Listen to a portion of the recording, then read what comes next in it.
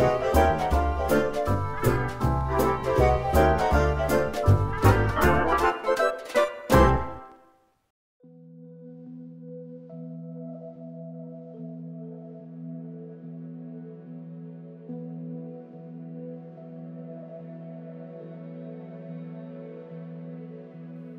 couldn't have ended my Japanese reading month without preparing something that makes me travel far, far away. And how could I have resisted the urge of cooking when reading Ito Ogawa's best-selling novel, The Restaurant of Love Regained? This was the first Ito Ogawa novel I read. You might remember the first video in the series on her Tsubaki stationery store that I read in French. But our first meeting was brought on by food, so it was only fitting to try my hand at some Japanese dishes in honor of our encounter. So let's start preparing the simplest, most satisfying entree salad while I take you through my reading impressions. A seaweed and cucumber salad with an easy Japanese dressing.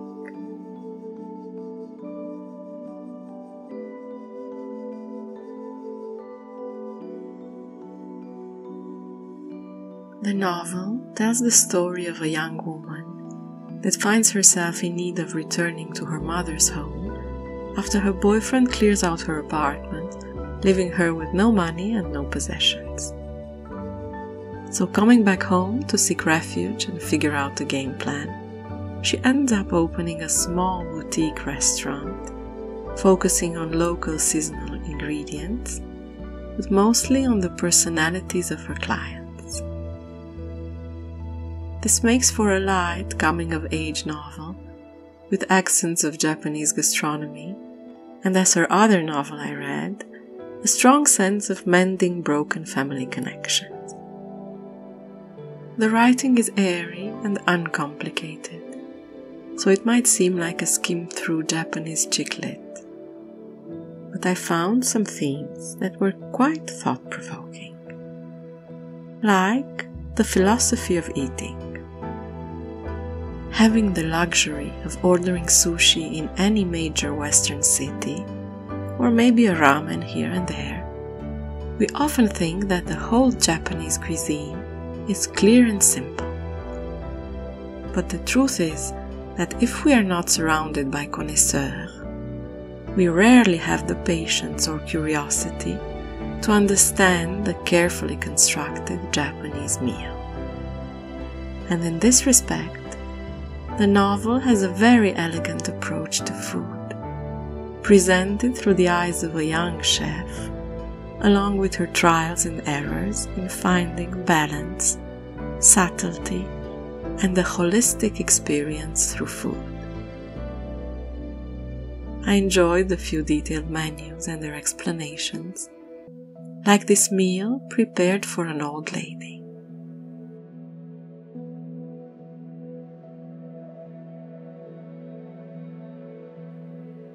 At first I thought of selecting the best local ingredients to create something that was kind to the body, like fried shiitake mushrooms, sesame tofu, root vegetable soup, or steamed egg pudding.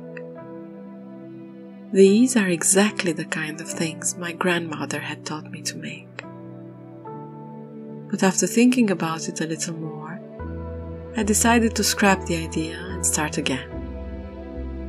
Then I came up with another notion. A meal designed to express the full range of human emotion. From delight to sorrow, and from anger to pleasure. It would be a stimulating dinner, encompassing an array of flavors, with desserts being soft and sweet, and spicy dishes bursting with heat. A dinner of flavors I imagined she'd never tasted before. A dinner with the power to bring the dying cells of her body back to life. This is what I came up with.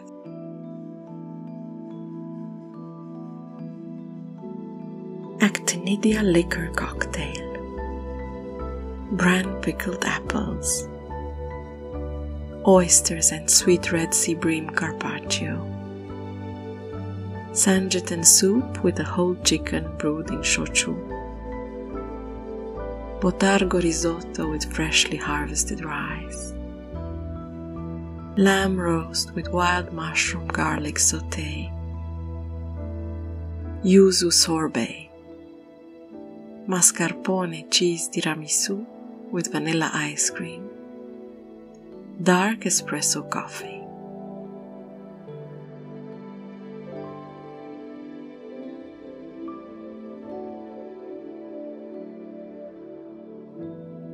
My first course in today's Japanese menu is a cold soba noodle soup that I've been wanting to make ever since reading Michel Maisto's food memoir, The Gastronomy of Marriage.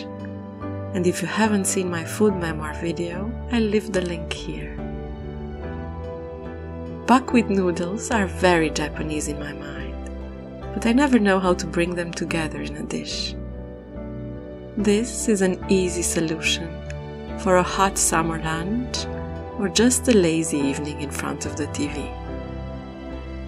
The essential thing to have in your cupboard is the tsuyu base, a concentrated soup base made up of yummy ingredients like kelp, bonito flakes, soy sauce, some tangy and sweet mirin, and of course many secret ingredients that the chef doesn't divulge. Luckily, you can find it ready-made in any Asian supermarket or online.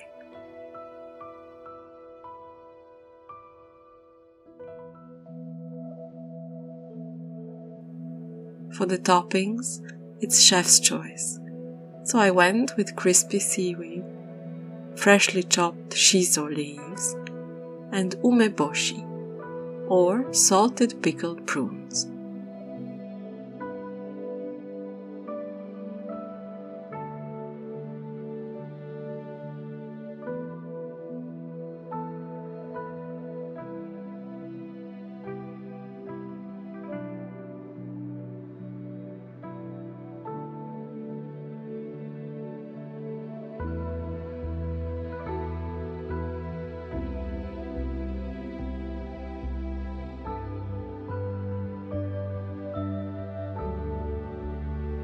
A drop or two of roasted sesame oil, and voila!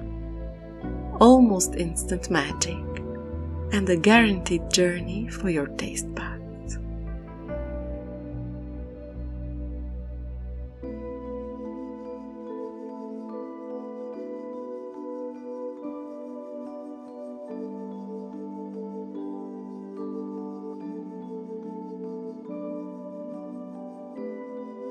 The Restaurant of Love Regained has been a joyful discovery of Japanese gastronomy, as much as it has brought to my attention big cultural gaps between my own heritage and the Far East. Without spoilers, but with a mindful mention of a possible trigger for anyone dealing with loss, or simply struggling with the idea of death, I wanted to mention the strong sense of a completely different approach to the subject. Of course, I already knew through the traditions of samurais that death doesn't have the same aura in Japanese culture as it does in my Judeo-Christian universe. But in this novel, I found some surprising scenes of serenity and acceptance when facing loss. I often notice the tragedy we tend to associate with something that is inevitable, and I struggle with society's expectations on the subject when I feel it is unnecessary and to some extent unhealthy. An idea that stuck with me after finishing the book, in a hopeful energy of life's eternal balance.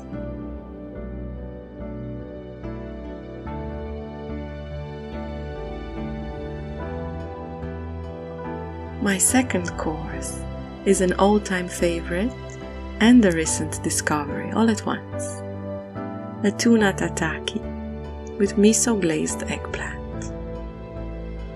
Now, tuna tataki is one of the easiest things you could make. The secret is to never overcook it, and to make this brilliant sauce, of course.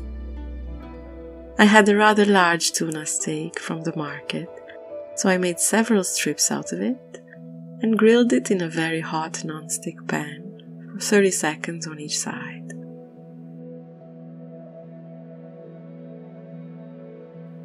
For the sauce, a tiny amount of grated ginger, orange juice, soy sauce, mirin, and a drop of sesame oil, and you're done.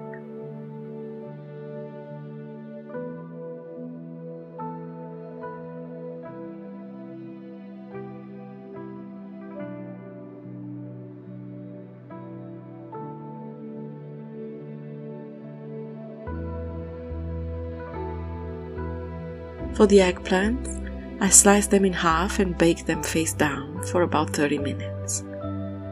Meanwhile, I mixed some miso paste with water, mirin, soy sauce and a little agave syrup. Then a splash of sesame oil I love, and reduced it on low heat until it was silky and thick. Then glazed my eggplants and baked them for a few more minutes, before finishing with some fresh chives, under close surveillance, of course.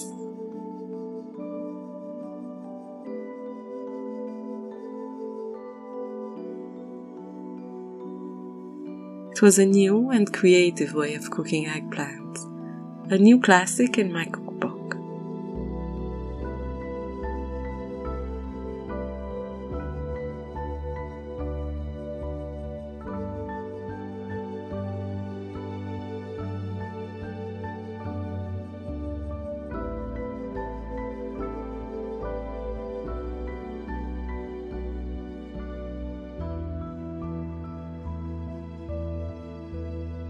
All of the recipes are on my website, and you'll find the link below.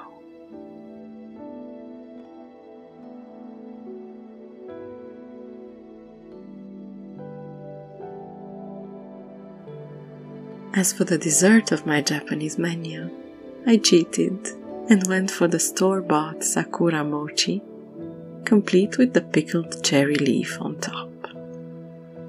A sticky and subtle flavored delight to end the journey in a meal.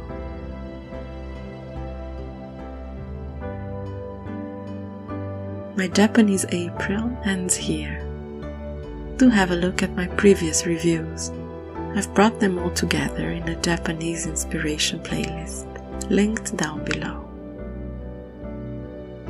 This was a spontaneous project that brought immense joy to my month of April, and a little later on, of course.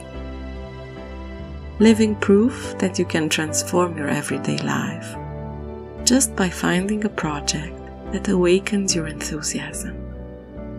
All the rest will follow.